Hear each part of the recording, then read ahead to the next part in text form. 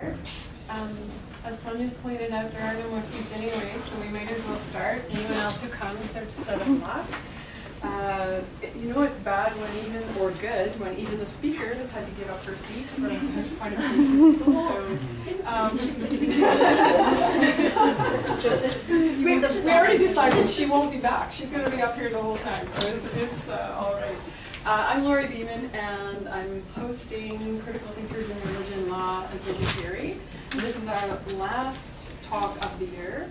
I've been sort of absent for many of them this year because I've been other places and the times when we've been lucky enough to have other people. For those of you who are regular subscribers to this series, I'd just like to mention that Jacques Berliner-Blau, who's supposed to be here in April, unfortunately couldn't come in the scheduled date. So we've rescheduled him for October the 7th, which I know is a little bit far away on your calendar, but I'd invite you to add it on anyway. It's sort of an enticement to lure you back in the fall, which right now seems impossibly far away given that spring is not even showing its face yet. But I just wanted to say welcome to everyone. Thank you for coming to the talk today. And Sonia Sika, my colleague and friend from philosophy, will actually introduce the speaker. So Sonia? Thanks, Larry. It's my great pleasure to introduce to you Dr. Meera Baindur, who is assistant professor at the Manipal Center for Philosophy and Humanities at Manipal University, which is in a very warm and green place. She says she's delighted to be here in the cold, but I don't know, I find this hard to understand. Dr. Baindur did her MA in psychology and has an interdisciplinary PhD in environmental philosophy. Her interests include environmental hermeneutics, aesthetics. Currently, she's working on landscape deities in the Himalayas. I think it's fair to say a sacred place is one of your primary research interests. Her published articles include, I won't read out the title because I think they're really interesting and give a good sense of the kinds of things that Meera works on. Bangalore Lake Story, Reflections on the Spirit of Place, Living in Virtual Lands, Some Reflections on Virtual Geography, last year. The Possibility of Conservation, some philosophical questions. Humanizing the Earth, Reversing the Reverence to Resource in the Indian Context. First Experiences of Nature, Place and Nature in Indian Vedic and Puranic Thought. And I think she's recently completed an article on space satellites and space, which just now she described to me as the most ridiculous article she's ever written, but also quite interesting. I don't think of space satellites as having a place, but that's what makes it ridiculous but interesting, I guess. And she has a forthcoming book called Nature in Indian Philosophy and Cultural Traditions, published by Springer, probably in May. And with that, I'll turn it over to you.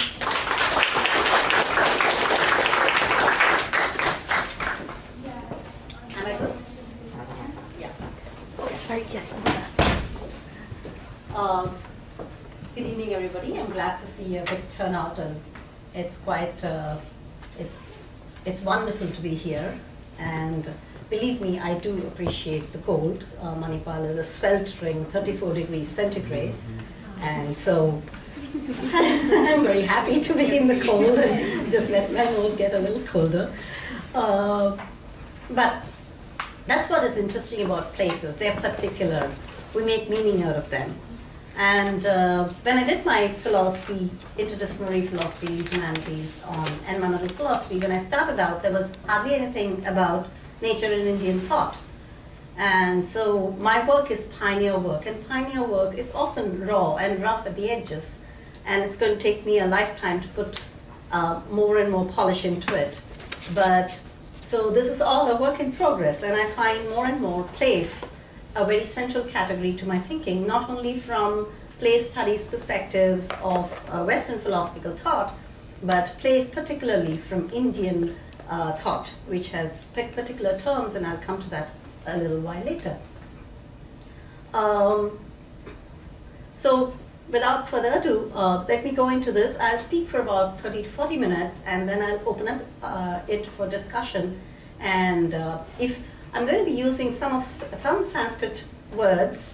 I hope they're not too confusing, but I'll explain them in English as I go along. I'm not going to throw verses at you, Pandit style, but some of them are concepts which are necessary to understand because it says nature in Indian thought, and a large part of Indian thought is unfortunately or fortunately in Sanskrit.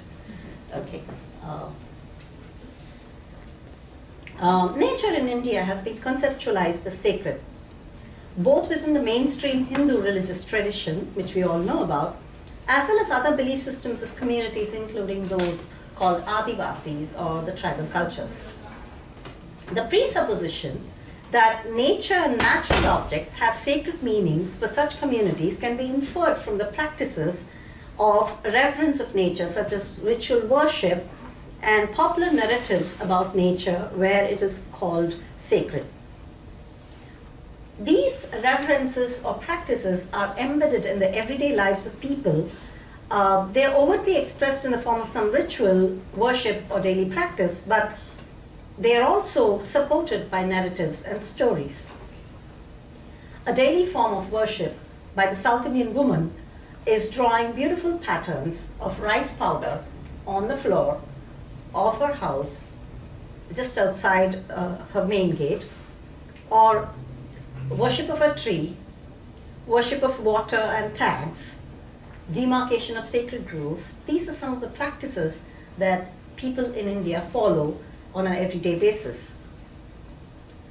It would be wrong to say that the conceptualization of nature within the Indian worldview is constructed as socially demarcated, is an imagined space when you look at everyday practices. It's such an everyday thing, it's not something special.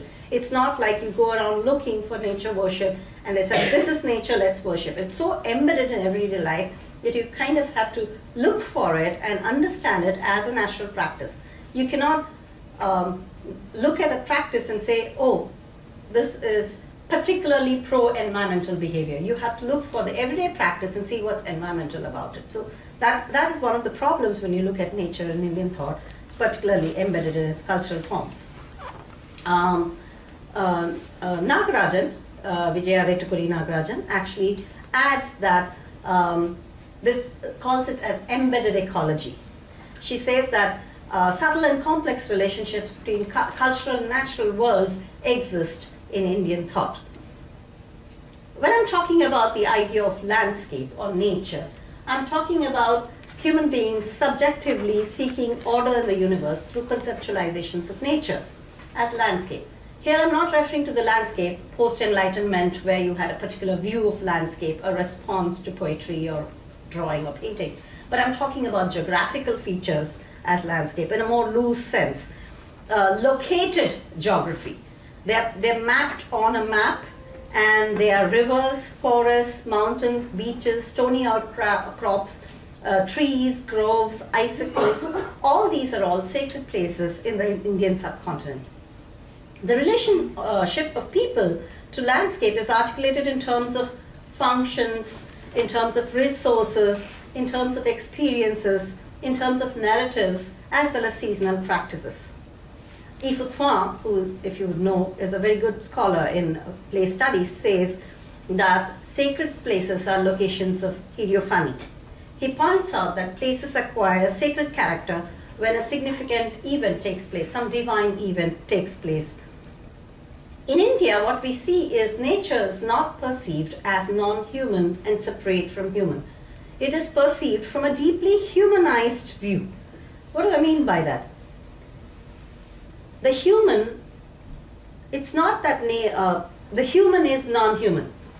It's that even nature is humanized. Even nature is not anthropocentric, not given personality, but it is the same as a human being. So you are looking at it from a humanized perspective. And explanations to account for sacredness of landscape are given by human narratives, and for them these human narratives are true. There are no separate natural narratives. You must always remember that given our usual way to separate human and non-human, given the differences, it's very difficult for us to imagine a culture where nature and human are embedded into the same tangle of life. But in Indian thought, it is very important for us to understand that these two are not separate, and thereby you cannot give a special status to either the non-human or the human. They're all entangled with each other into what we call the web of life. What's the advantage of such a sacred landscape narrative? Inside a worldview of such a culture, one can see that there is the advantage of not having to work through a relationship with a passive, inanimate, other than human nature. In order to extend an ethical stand towards nature, we are always hunting for what David Abraham refers to as a common ground, a common medium through which a mutual exchange can unfold, he says. This common ground, according to me, in Indian thought, is a pre-existing relationship between human beings and nature through the idea of nature as sacred. However, is this idea such an easy word-to-world fit? Can we really find that if nature is sacred in Hindu cosmology and culture, would our cultural reverence of nature result in any ethical framework for actions and protect the earth from further destruction? Will it help, for example, I'm not worried about whether America or Europe is going to take Indian thought and make their world sacred, but I'm looking at Indians looking at their own world and making it sacred and preserving their own environment. Will it culturally be important for Indians to look at their environment as sacred? Will it actually help? There have been a number of writings on sacred nature in India, which are a prolific. When I started my PhD, there was a prolific number of essays, and most of them are, sorry to say, a little bit romantic in nature. They kind of say, oh, Indians really are these kind of naive people who they wrote these Vedas, they looked at this beautiful moon and the beautiful mountains and sang of them. There's a kind of a naive feeling of natives respecting nature, which has been prevalent in Indian thought. And a lot of people buy into this kind of Indians love nature, and that's where the topic of today's title series plays importance, because we need to think critically about whether this is actually true. And my work today is not going to be telling you about how great nature is, but I'm going to unpack the idea of the sacred in Indian thought and talk to you about the problems with this. Look at the idea of sacred in Indian thought. First of all, there are sacred objects. Among objects related to the practice of sacred nature worship or reverence, we must distinguish between natural objects, general geographical features, and particularly named landscape. Certain objects, plants, animals, and features are regarded as sacred categories, such as the holy vessel, right? The saligram. The saligram is a peculiar kind of a stone. It's actually a fossil, but it's considered to be a Vishnu stone, a stone of a god. There is also the Brahma Kamal, which is a sacred flower imbued with magical properties of immortality and curing all diseases. So there are all these sacred flowers and plants. The holy cow.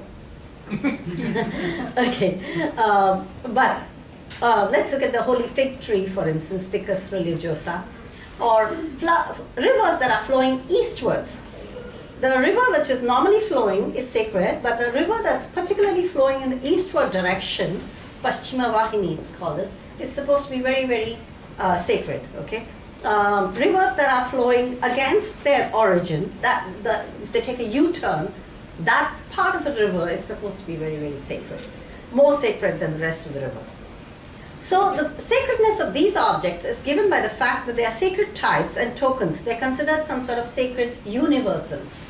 So wherever the Tulsi is found, even if there's a little holy vessel in Canada, it will still be holy.